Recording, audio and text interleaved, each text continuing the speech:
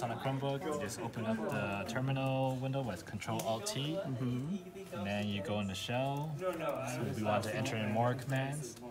So after you enter the shell, then you hit this command, sudo start xfce4. Run that, and there you go. Then your Linux sideload Linux, well, not really sideload Linux, but it should start up now. And there you go. And you can also switch back and forth by hitting Control-Alt back. Control-Alt what? Control-Alt back or forward?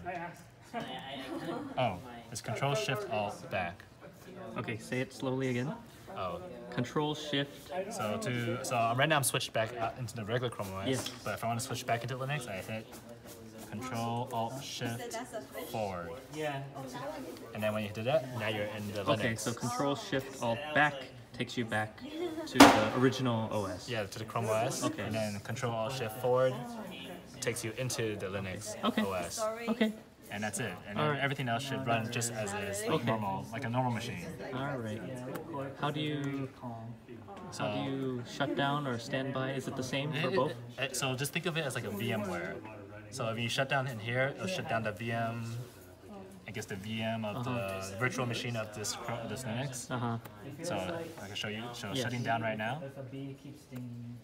So shutting down the Chrome. Yep. So now you're back out into the. And Chrome if you OS. shut down here, it shuts down. Yeah, then it actually shuts down the whole computer. Okay. So maybe log off or turn off or something like that. Yeah. Okay. Okay. Okay, there you go. So it's all done, and you can just shut down from here. Okay. And there you go. Okay. Thank you, Stefan. Last words. Okay. Number.